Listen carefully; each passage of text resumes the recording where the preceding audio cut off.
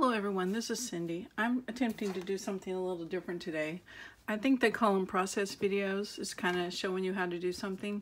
I've been struggling lately with tags, journaling cards, that sort of thing. It seems like everything I have already made doesn't work, or I don't like it anymore, or I just don't have any ideas. So I thought I'd just revisit some ideas I collected when I first heard about junk journals. I was reading everything I could find in magazines and watching lots of YouTube videos, and I thought, okay, if I don't start writing stuff down, I'm going to forget ideas. So I just, on little bits and pieces of paper here and there, I would write notes, quotes. I would draw sketches of the ideas. I'm not an artist, but these are my pretty rough drawings. I would make samples or whatever, and I just collected them all in this notebook. So I challenged myself to go back through all these, to look at everything again, and see if I can come up with 100 ideas for tags, just so that in the future, if I kind of got in a rut, I can revisit these videos, or just have a sample book of some ideas. So anyway, that's what we're going to do. So I'm going to try to do 5 today in this video. Sometimes it runs kind of long, so I'll try to keep it as short as I can. So let's just get going. Number 1, and I want to say at the onset that I'm not claiming that any of these ideas are mine. Absolutely not mine. That's why I had that notebook. It's where I collected other people's ideas. And this is long before I realized I should be writing down where I got the idea. So a lot of them from Papercraft magazine, which I believe isn't in print anymore. A lot of them are from YouTube. So if you have any idea whose idea these are, you can write it in the comments below. First idea, I know I saw recently on YouTube, and I kind of have an idea of who it was, but I don't want to say in case I'm wrong. And sometimes people will just barely mention an idea or something, and it gives me an idea. So everybody, of course, is a jumping off place for everybody else. So what these are like little booklets, and it's just your basic scrap papers, leftover papers, and it has a picture stapled on the front. Now the picture can be a digiprint like these that I printed off the internet. These are from Christy Art Designs on Etsy, and it doesn't have to be the same size as your paper. It can be bigger, larger, smaller, whatever. Or the pictures can be some like you got from the book that you're working on. Like this is from the book I'm doing, Anne of Green Gables. So basically you just collect your papers and get them kind of lined up. Get a picture that you want to use, put it over the top, put a couple of staples in it, and you're done. Unless you want to trim your pages up a little, you can do that. Kind of get them all the same. I cut bottoms of mine sometimes with these decal scissors just to give them a rough edge, like torn paper. These scissors I've had forever. Back in the old scrapbooking days. It's called decal scissors. I'm sure they're still available. I'm not sure though, but I bet they are. Anyway, that's idea number 1. And this is the book I'm working on. I thought I'm going to get a book ready so that I can start putting some of these ideas I make in a book. This is not an old book. It was like 2009 or 2007, but of course it's an old story, Anne of Green Gables. And this was a condensed version of it, so I had no qualms ripping it up because I think people should be reading the full version of it. It was in good shape though, so I didn't want to lose the spine, so I kept the spine and just put 2 signatures in it. And I've already got some pockets in here and some ideas kind of where I want these. So I'm putting this little booklet in this little book pocket right there. So that's where she's going. All right, that's idea number 1. Oh, I forgot to mention that lots of times when you're ripping pages out of the books, you'll see some that's got blank spaces like this. I use these for putting on the backs of tags. There's a bigger spot there. Or that some of the pages I used in my little booklets was from these. So everything can be used. All right, idea number 1. Idea number 2, I know where I got this idea from. It was Gail Agnostinelli showed this the other day on her YouTube channel, and it is a accordion pocket, I guess you would say, or journaling spot, and it folds up like that. You glue it in the corner of your book, and then, so that corner's glued, and then it pops out like this, so you have all this journaling space. And then when you're not using it, it folds back up. It reminded me of scrapbooking days. We used to call these squash books, I think, accordion books. And this is two of them glued together. You just overlap two squares and glue them together. And of course you made them bigger than this, and you put photographs and stickers and things and decorated them. And actually I had this little sample already made up in my little black notebook. But the trick is getting it folded. It's not hard, it's just kind of awkward. So let's see if we can make one real quick. Get all these scraps out of the way. You need a square paper. So you can measure a square or use your paper trimmer to get a square. An easier way though is just to fold your paper into a triangle. Just match that point with this side. And get your corner down here. And crease it. Now, you really need this crease to be good. Really sharp. And really it works better, I think, if it's going both directions. Oops, got that off. Okay, get your scissors and cut this. And there's your square. Okay, now we're going to fold it. Get out of the way. So it's into a rectangle, and I did not do a good job of cutting that at all. Look at that. So let's trim it off. Okay, rectangle, rectangle this way. And let's refold that triangle since I cut it off again. Oops, make sure I get the right one, this side. Okay, now the tricky part is getting it to fold in on itself. And let me go back to the one I have here since I know I folded it square. You just have to kind of work with your squares that have triangles. Two squares have triangles, and two squares are just plain squares. So get these to fold in and just squish it down like that. You'll just have to work with it a little bit and get your creases good and get your point good. Just kind of fold them in and then just fold it in on that bottom square and down and in and like that. I'm sorry I'm not doing a very good job of just demonstrating it, but if you just get your paper out and practice, you'll get there. Now, putting it in the book. Let's see, I marked it so I can find it fast. Here's one I've already glued in my book. And I saw this idea in another place. It was to take a piece of twine and glue it underneath this. And that way, when you're not using it, you can just tie a bow and it keeps it folded down. Of course, you can also use a paper clip to do that.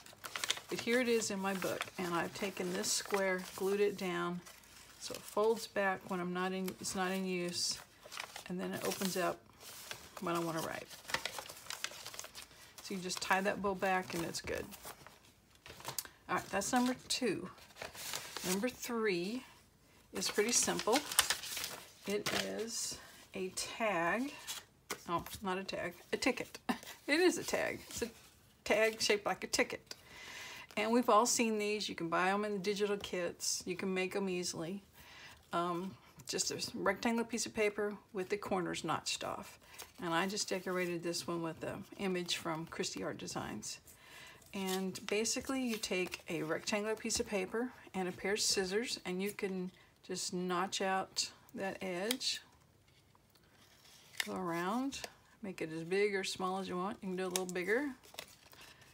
You can do it more rounded, and you have a ticket. Now, I have a pair of scissors that I've had since scrapbooking days, and they are corner rounder. It's a corner rounder pair of scissors. So if I say this is my corner, I should do it this way. I fit it in here, and it cuts a really big corner. Or I can reverse them, put it in, and it cuts that notch out. And that's the notch I really need for a ticket. Now, if I was making a really big ticket, that would work. But since I'm making a smaller one, I'm lining it up with these two black lines right here. Normally you'd line it up to the yellow edges there, but I'm just doing the black lines, and it gives me a pretty good size. Now, of course, I can move it in and out if I wanted it bigger or smaller. But like I said, it could be done with just a plain pair of scissors as well. So that's the ticket. And you can just decorate it like I did with this one, zigzagging, or I just stamped on these. So that's the second one. And I'm going to put these in here. I have a little tuck spot here. I'm just going to tuck a couple of tickets there. Okay. Get rid of all these pieces. All right, number 4. This one involves a little bit more work. And this idea, I'm pretty sure I got it out of the Papercraft magazine. It takes a couple of layers, 3 layers of cardstock, and then you hand stitch these cross X's on it. And I've done a couple of them. And the thing is, it looks like this on the back, or worse, or better, depending on how good you are. But you can cover it with copy stained paper and make it look a little better on the back. So just depending on what you want. But that's the front. And basically it's 3 layers of graduated sizes of cardstock. And you're just going to glue them on. You need to glue it fairly well because you're not going to be doing any other stitching other than that hand stitching. Just kind of line these up, and I think I made these like 2.5 inches, and then 2 1/4 inches, and then 2 inches, and then I think it was 6 inches, and then 5 3/4 inches, and then 5 1/2 inches. So I just kind of went down like a 1/4 inch each time, just so I can get the different sizes. And of course, the sizes depend on what you need for your journal. And then to make the holes for the stitches, it's pretty tough trying to get this needle through. So I try to punch the holes in advance. And I know I need 4 holes per little X. So putting 2 in the bottom, and I'm not measuring it, I'm just eyeballing it. One thing I will tell you though, that bottom piece of scrapbook paper, cardstock, whatever, needs to be pretty thick, because if not, you have a tendency to tear it. Now the top couple of layers, it doesn't matter as much because they're, you know, got layers behind them, but that like this green one here needs to be pretty thick. So anyway, punch. I'm not going to take time to do all these. I'll just do a few so you can get the idea. But you go around and you'd punch 2 on the side and 2 on each end. And then you get you some, I'm using embroidery floss. You can use twine or whatever string you want. Thread it on a needle. And this is just the needle I use when I'm binding a book. And my embroidery floss, I folded it in half. So I've got a loop here on the end. And that's where I'm going to thread my needle. And here's how I thread needles. Doesn't matter what size string I use or what size the eye of the needle is. I do the same every way. I wrap the string around the needle, and then I squeeze it, and then squish that through that eye of the needle. And it goes through pretty easy. Okay, now I need to make sure this loop is the bottom part, and I'll show you why. All right, we go up, pull it through, just let that hang there for a minute, and then cross over. And then if you take your needle and run it through this loop, that will tie off basically your end, so it won't come loose. All right, then we're gonna come back up over here, cross over,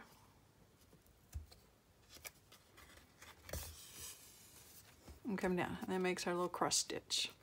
And then just slide over to the next one. Just do the same thing. You're just going to follow it all the way around.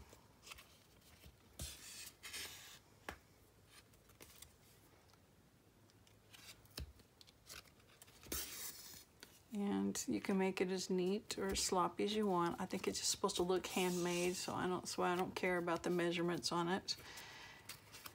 Now, I'm going to try to go this way, so kind of have a straight line. Now, sometimes I remember and sometimes I don't remember, so.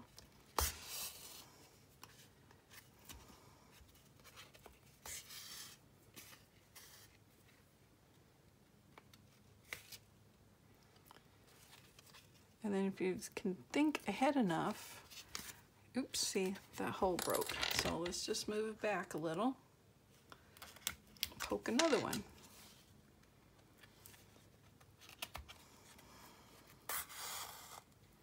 And no one will even notice that that's broken.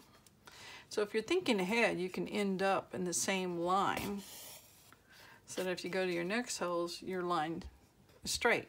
If you were to do that, then you might not need to cover it with coffee dyed paper, but usually I need to cover it with coffee dyed paper. So anyway, you just continue all the way around, and it looks like that when you're finished. So anyway, this is idea number 4. I'm not sure what we would call it, just a tag with stitching on it. Okay, number 5 is not really a tag. It's photo corners for like a journaling card. And here's where I've simulated it being in a book. So you got 4 tags glued down, and you got this journaling card, I mean not tags, photo corners glued down. And you take this out, right on both sides, whatever, put a picture on it, and then when you're done, you just slip it back in the photo corners. So like I said, it's not really a journaling card, it's just kind of a way to display, I guess you would say, a journaling card. So what I did on mine, to make mine, was I took some old envelopes, because if you're lucky, then they'll have a corner where there's no printing. And I pulled this one just to show you that sometimes you get lucky and you can get colored ones, or this one has a print on the outside. But for today, I'm just going to use some white ones. And what I did was measure, because I wanted them all to be pretty much the same size. So I measured 1 inch up and 1 inch up this way. So I make 2 marks. So what I'm going to do is take some decorative scissors, and sometimes these cut and sometimes they don't. And I'm just going to connect those 2 dots, and there's my triangle. Okay, now I can, of course, ink those up, stamp on them, do whatever I want to decorate them, and then put them on my journaling card, and then glue them in the book.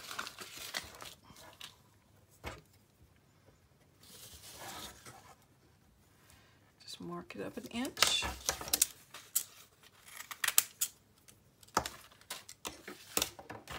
See, this envelope has 2 good corners.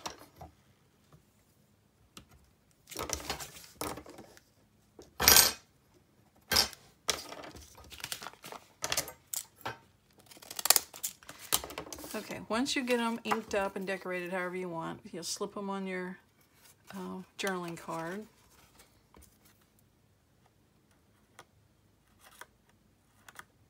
And sometimes it's easy, sometimes it's not.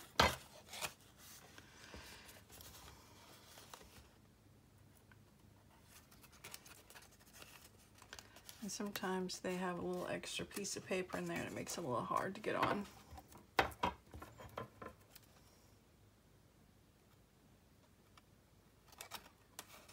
There we go. Okay, once you get them on, then you take them to your book. Turn it over, lots of glue, lots of glue, lots of glue, and then put it on like that. Much easier to do it that way. Of course, you got to make sure you don't get glue on your journaling card. Once you get them basically in, glued down, like I said, then you can take that card out and let it finish gluing. But it's much easier to do it this way than it is to say, all right, my journaling card's 4 inches square, so mark 4 over and glue that one down. Mark 4 over and glue that one down. That's way too hard. You'll never get it lined up right. So put them on your journaling card and then glue. Okay, so that's idea number 4, photo corners. Okay, move all these envelopes. All right, was that number 5? Oh, gosh, I lost my place. I think that was number 5. So that's it for today. So let's just recap what we did. We did, and I'll show you in here if I can find it real quick. We know we did the little booklet with our person's name on it. And we did our little accordion book.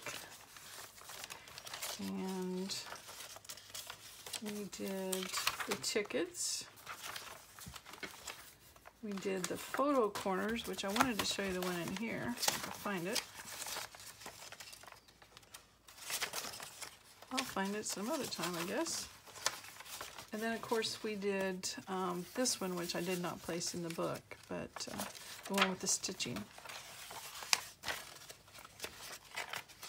So anyway, I thank you for watching, and, oh, here it is. Here's my 4 photo corners that I decorated, and then there's my journaling card that hopefully slips out. Anyway, that's the 5 ideas for today, so thanks for watching. Bye.